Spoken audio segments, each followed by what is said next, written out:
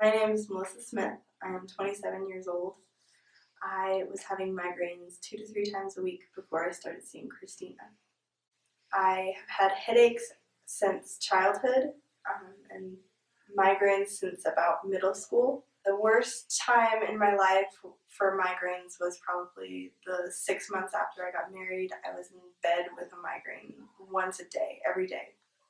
I cut out MSG in an attempt to stop the migraines. I also cut out high fructose corn syrup. I was always trying to drink more water. My parents always told me I needed to get more sleep. And pretty much the only thing that ever seemed to work consistently was like extra strength Excedrin. Before I started seeing Christina, I was having 2 to 3 migraines a week. And now that I've been seeing Christina like 3 months, I have had 1 migraine since October.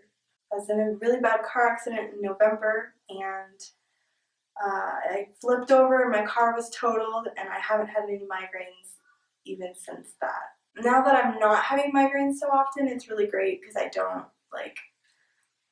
not spending as much money on pain medication, that's for sure.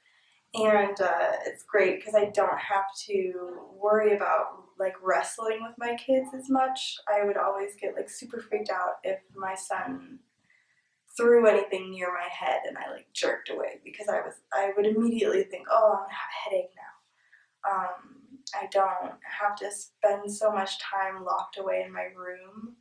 I can spend more time with my family. It's really great. Before I came to see Christina, I had never been to a chiropractor before. And I have friends that have been to chiropractors a lot, and I always told them that I didn't want to go to see a chiropractor because I was worried they would do the jerking motion on my head. But when she adjusted me, it was not even slightly scary.